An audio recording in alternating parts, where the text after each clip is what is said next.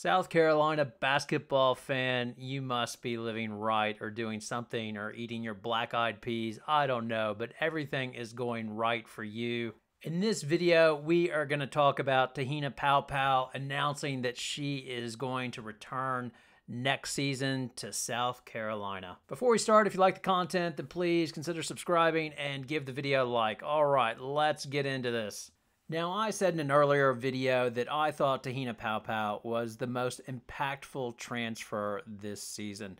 Like, I know Lauren Betts has been great for UCLA and exactly what they needed as well, but these two would be 1-2. As well, LSU fan, I know Anissa Morrow has been great as well, but in terms of a fit for what that team needs, Paopao was exactly what South Carolina needed. And I know that's a Captain Obvious statement right there, as everybody watched the Final Four and how Iowa basically dared them to shoot from outside, and they could not do it successfully, and that is why they went down. To be fair, though, Raven Johnson did continue to shoot after the wave off from Caitlin Clark, and she did make her shots, before I get corrected by a South Carolina fan. But obviously, they did need an outside shooter, and Te-Hina Paopao delivered, shooting 48% this season from three-point line, as well overall 43%. She's averaging 11.5 points per game and getting 27.5 minutes per game. But more importantly, she not only brought her shot, which South Carolina desperately needed and has made them extra deadly, but she brought her leadership as well. I strongly encourage you to watch the Haley Jones podcast that Te-Hina Paopao was on.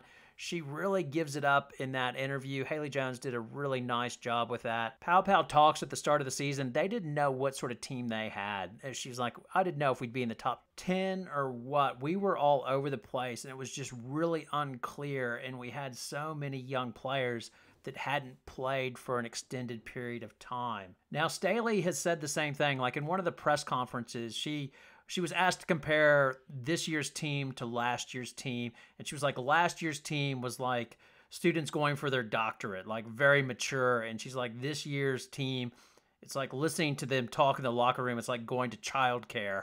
And she talked about how early in the season that they were driving the coaches crazy with all their talking, but then finally they just gave up on it and said that's who they are, they can be who they are, and it's been successful, and she's proud of them for the way they've gone. And that's the case with this team. So with Paopao coming back, it takes the pressure off, because honestly, South Carolina has not been playing their best basketball over February. But that happens to a lot of teams. You get tired legs, and February is just a grind. And Staley pointed that out and said, you know, we've been focusing on moving the ball more, and we're trying to get back to where we are. But it's clear that they're not as sharp as when they came out versus Notre Dame or early in the year when they were blasting teams. But I would expect them to be sharp once the tournament starts. The SEC tournament should be interesting. The hope is that, or at least my hope is, they'll face LSU again, but it seems unlikely. Somebody's going to take a loss. There'll be an upset in there somewhere, I would think. But if it doesn't happen, then great. Let's get it on. LSU, South Carolina, take two. Sounds good to me. But even if South Carolina loses in the SEC tournament, I don't think that is the worst result in the world. Of course, YouTube guys like me would go on and say, oh my God, the sky is falling. South Carolina is slumping going into the tournament and they have no hope. But that's not true.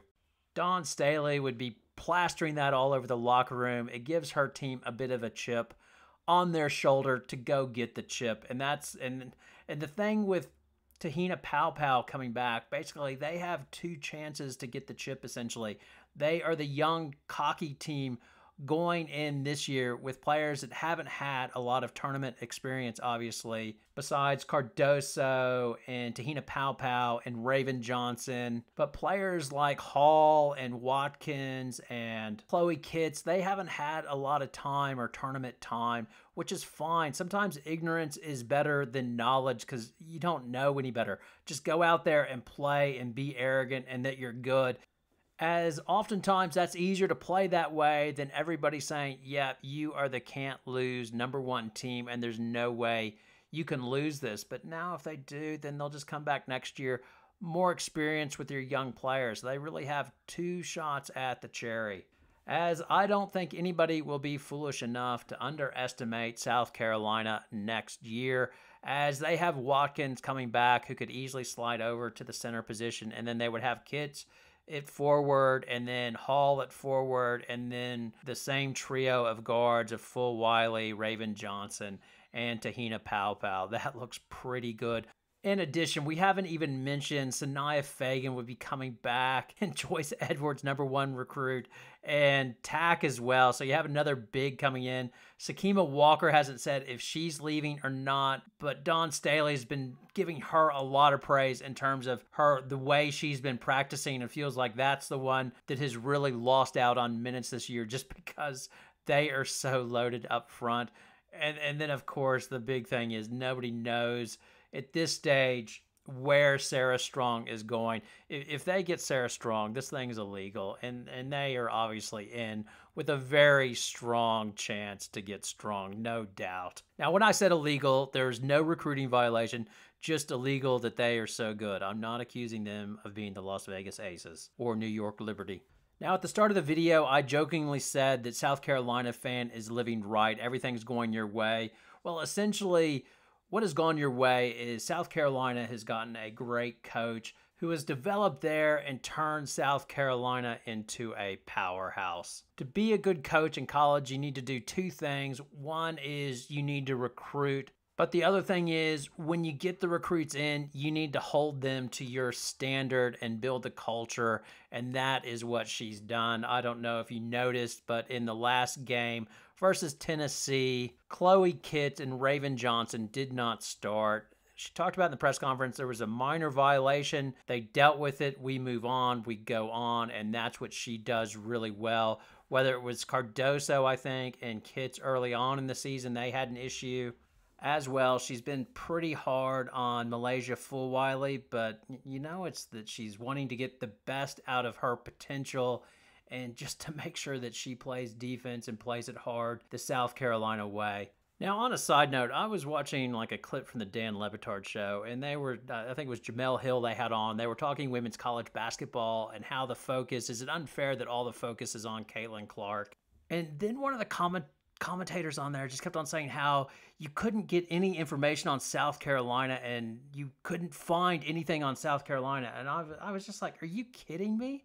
Are you kidding? Like, South Carolina is the heart of basketball. Like, they've been on ESPN repeatedly this year. I think Game Day went there as well. It is clear it is South Carolina's time. Like, UConn had their time, and UConn fan will come after me and say, how dare I say this? But it goes in cycles. It does. Like, when I was young, it was Miami. Miami was, you know, national championship U, and then it went to Alabama. And basketball, women's college basketball, it's happening the same way. So it was UConn. They had an unbelievably long run, but it's clear the power has now shifted and is in South Carolina. Your comments and poison. Good night.